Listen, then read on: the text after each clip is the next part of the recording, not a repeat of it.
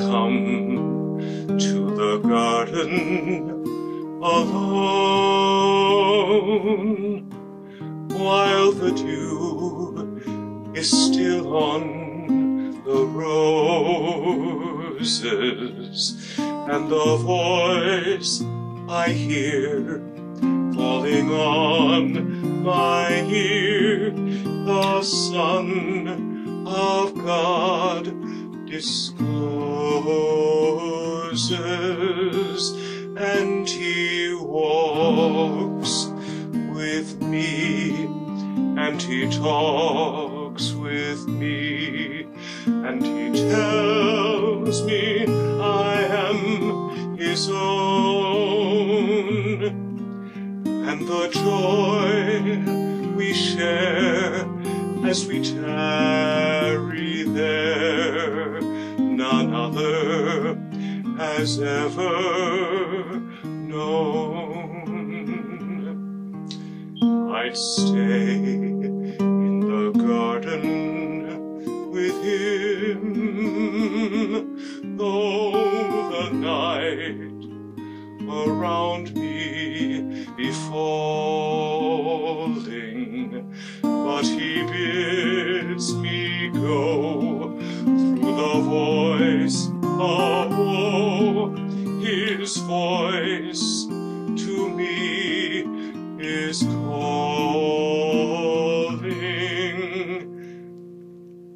and he walks with me, and he talks with me, and he tells me I am his own, and the joy we share as we tarry there, none other has ever known.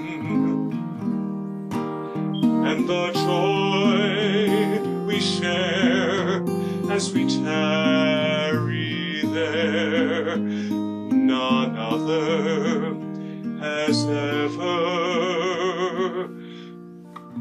known.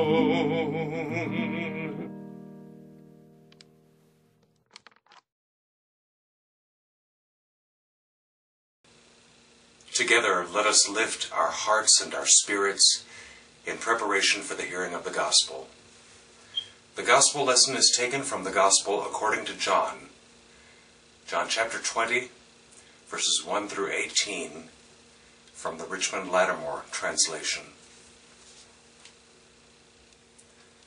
Early, on the first day of the week when it was still dark, Mary the Magdalene came to the tomb and saw that the stone had been removed from it. So she ran back until she came to Simon Peter and the other disciple whom Jesus loved, and said to them, "They have taken our Lord from the tomb, and we do not know where they have put him." So Peter and the other disciple came out and went to the tomb. The two ran together, but the other disciple ran faster than Peter and reached the tomb first, and stooped and looked in and saw the wrappings lying there, but he did not go inside. Then Simon Peter came, following him, and he went into the tomb, and he saw the wrappings lying there, and the napkin which had been on his head lying not with the wrappings but away from them, and rolled into a ball. And the other disciple who had reached the tomb first also entered it, and he saw and believed. For they never had yet known of the scripture that he was to rise from the dead. Then the disciples went back to where they were staying. But Mary stood by the tomb lamenting. And as she lamented, she stooped and looked inside the tomb, and she saw two angels in white, sitting where the body of Jesus had been lying, one at the head and one at the feet. And they said to her, "Lady, why are you lamenting?" She said to them, "Because they have taken my Lord away, and I do not know where they have put him." So speaking, she turned about, and she saw Jesus standing there, and did not know it was Jesus. Jesus said to her, "Lady, why are you lamenting? Whom do you seek?" She thought he was the gardener and said to him, "Sir, if you took him away, tell me where you put him, and I will take him." Jesus said to her, "Mary." Then she turned and said to him, "Rabboni," which means master. Jesus said to her, "Do not hold me, since I have not yet gone up to my Father. Go to my brothers and tell them I am going up to my Father and your Father, and my God and your God." Mary the Magdalene went and announced to the disciples, "I have seen the Lord," and that he had said these things to her. Hear what the Spirit says today. Thanks be to God. Amen. Christ is risen. Christ is risen indeed. Alleluia.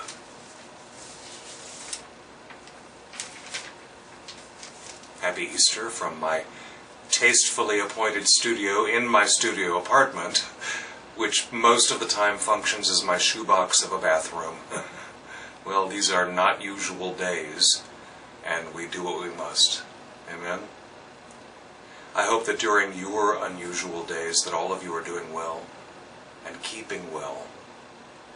I hope if you're with spouses or partners or roomies and or your kids, that nobody is inspiring anybody else to climb the walls. And that includes our fur babies, and yes, even our reptile pet babies, for those of us who have them. I hope for all of us, in all of our households, that we're not only reminded of why we love our loved ones. I hope that we're finding even more reasons to understand how truly blessed we are by their presence in our lives, these lives which we build together, these lives which shelter us.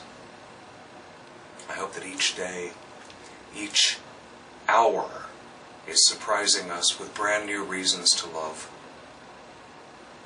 I hope that we're all keeping busy in the ways which sustain us, but not in the ways that make us frantic. There's already a surplus of that frantic vibe all around us at this current moment in time.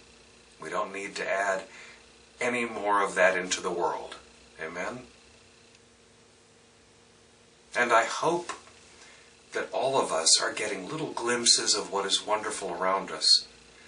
That same loving hand of God still at work. I've had occasion to go out necessary short errands a time or two this week, and I've had two of those moments. Quiet little glimpses tucked away into what ought to seem perfectly ordinary. But those little glimpses worked on my heart like miracles. A couple of days ago, I was coming back from CVS late in the afternoon, and something at the back corner of the property where my apartments sit caught my eye, so I had to go look. Back behind my apartment, when they plowed up the woods and built Sports Barn, they left a little strip of scrubby trees, and over the past 15-odd years, more have grown in there, and it's filled in. Anyway, almost back at the end of the property, under a couple of trees, is where my sweet kitty Scully has been buried for about 8 years. There was a flat rock I found propped up, and for about a year you could read her name on it. I'd written it with a Sharpie.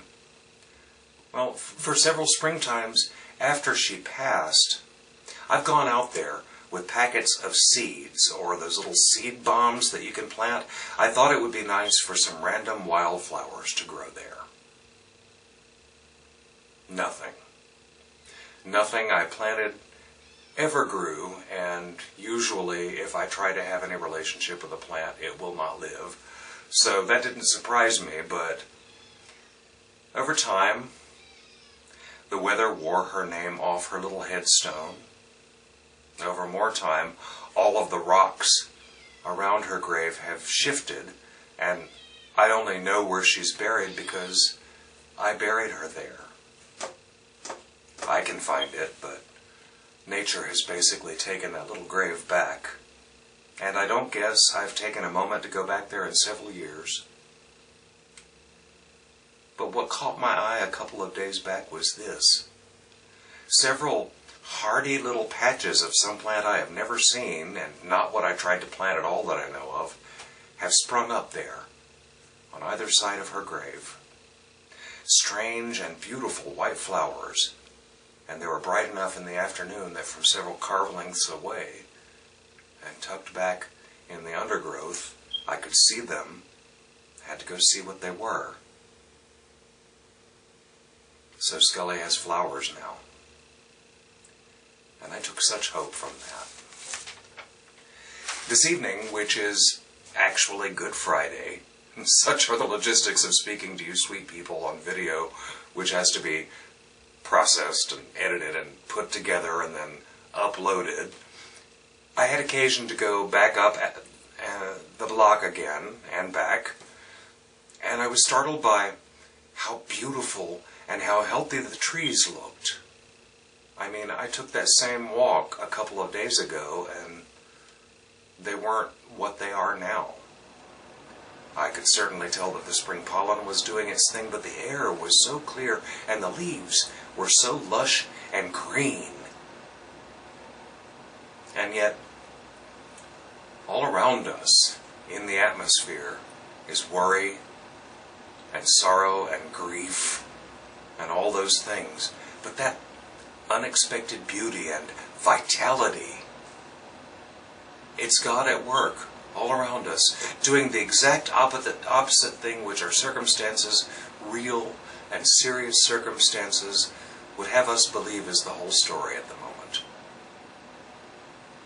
The world tells a story where endings and finality, and yes, sorrow and separation are necessary elements of the story. Because while we live, our lives are finite. We're mortal.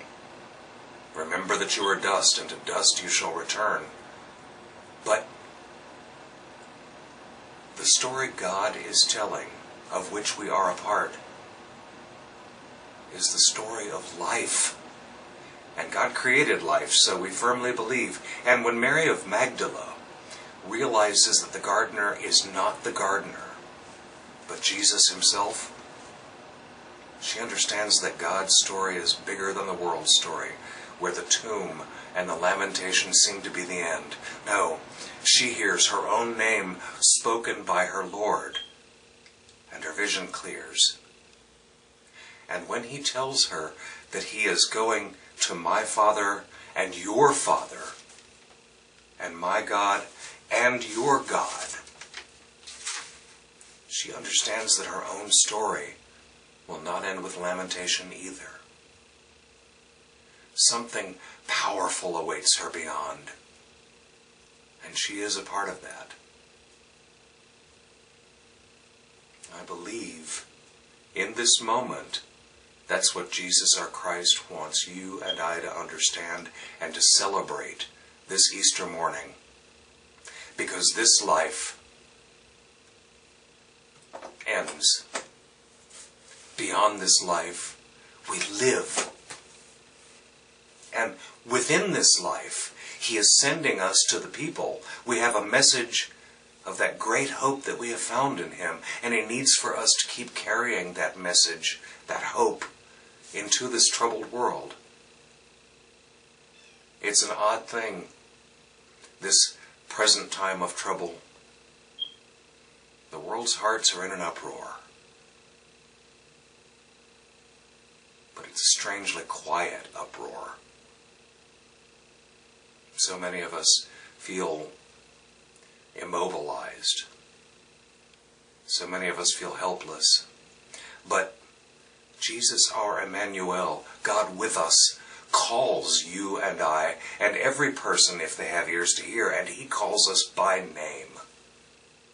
And Jesus, our present and risen Christ, as the song a few moments ago would say, bids us go through the voice of woe. We cannot afford to let our faith or our hearts or our spirits be immobilized, especially not now.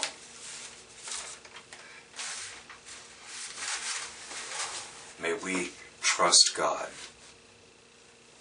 to sustain us, and through the Spirit refresh and restore our sense of purpose, and refresh and restore our courage, so that our great hope will be a song with the power to push through and to overtake that voice of woe. I hope that you all are well. I hope that all of us remember that Jesus is telling those of us who follow him, let not your hearts be troubled, neither let them be afraid. May it be so. Amen. And Hallelujah.